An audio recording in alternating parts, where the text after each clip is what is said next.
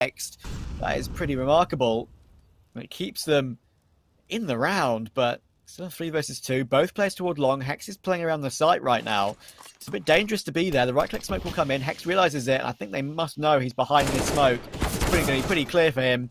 J1rah at least trades it. But now a 1 versus 3 in total that he would need.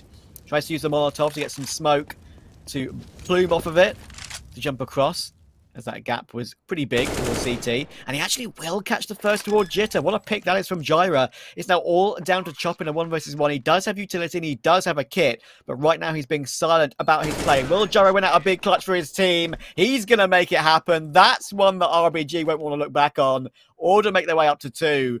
And I haven't even got a chance to make my point yet.